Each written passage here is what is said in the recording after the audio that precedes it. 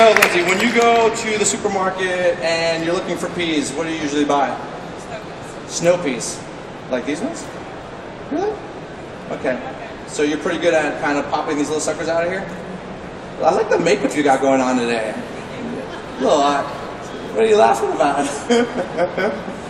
Look, alright, so look at these things. These are really great. I love these when these are in season. I used to have to sit in a French kitchen for hours doing this, one by one, and always a couple went missing, and my chef used to always get really mad because to me, raw, like, they taste really good raw, don't they?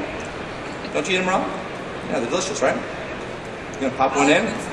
You like them in salads? Really, really good for texture, right?